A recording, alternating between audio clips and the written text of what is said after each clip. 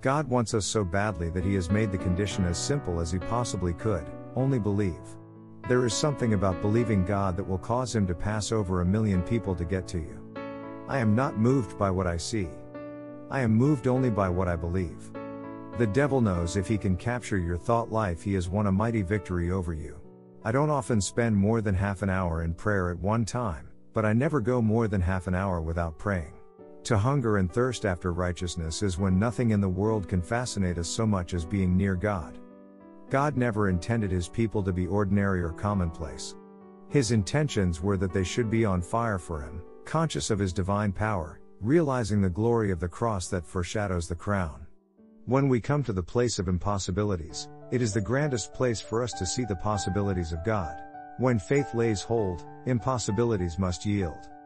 I can get more out of God by believing Him for 1 minute than by shouting at Him all night.